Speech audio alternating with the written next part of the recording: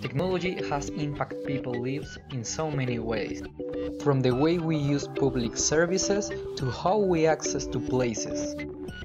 Also how we buy our groceries or even how our cars work. We live in an era where technology is essential for human beings. Order is based on electronic systems. People travel to their work using complex subway trains. We also use technology to have fun or to improve the way we cook food.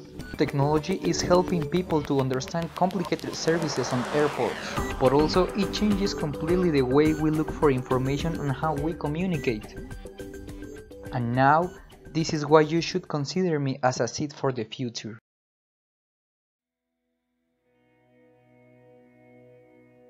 Listen, last week I discovered an announcement that Huawei is looking for ICT students to travel to China, but I thought, it's too difficult and it's very unlikely I can be selected.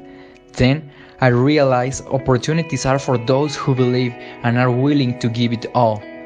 I got a very deep feeling that I don't want to die thinking what if and what would happen if I would have had the courage to do so. Since that, I promised to myself to do anything in my possibilities to achieve any crazy goal.